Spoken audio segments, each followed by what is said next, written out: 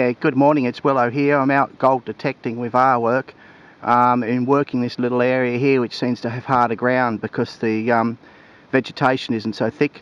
Anyway, I came across this very faint signal, dug down, and I thought it was actually charcoal that was giving off the signal, but just persevered a little bit and actually came up with a very nice clean signal, and it yielded this very nice piece of gold here. It's a specimen, but still nevertheless a lovely piece of gold, probably 3 grams I'd say in it, but I'm not complaining. So hopefully on to the next.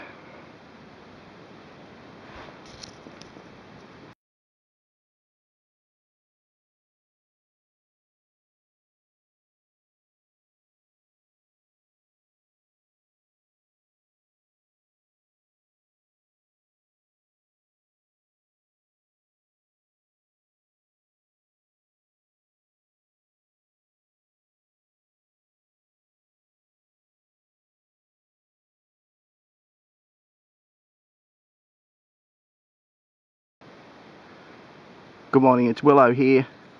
I'm having a very hard trip. This trip I've only found one piece of gold, and that was in the first sort of half an hour of my first day. It's now day 4.